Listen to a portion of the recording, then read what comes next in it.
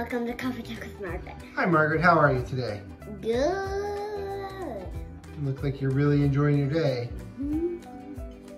So, how was your day yesterday in the snow? You look, oh, now you're tired?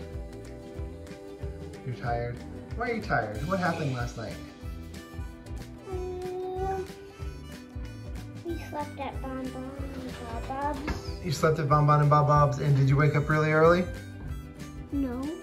I No? woke up at 8:17. 8:17, oh, that's not really early. But there was a time change, right? Mm-hmm.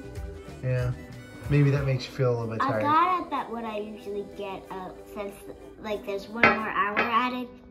I usually get up at like 7:17, so I got up at 8:18. Oh, okay. So it was the same time in your brain, right? Yeah, okay.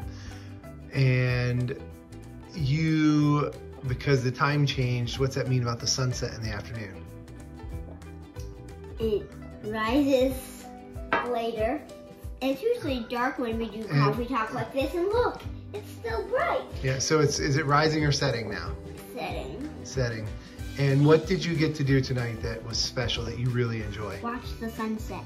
You watched it go behind the trees. Who did? No, Mommy, me. And Cal stayed inside watching TV. he actually was taking a shower, I think, but that's okay.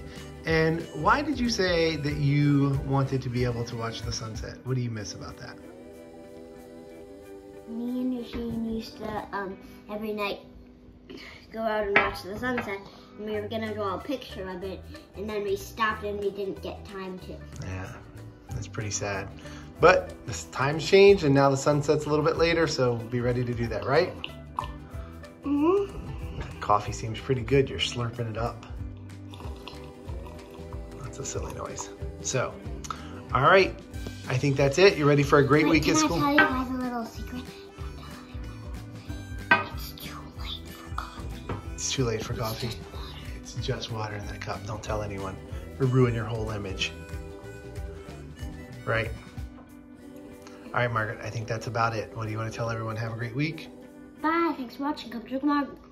Bye.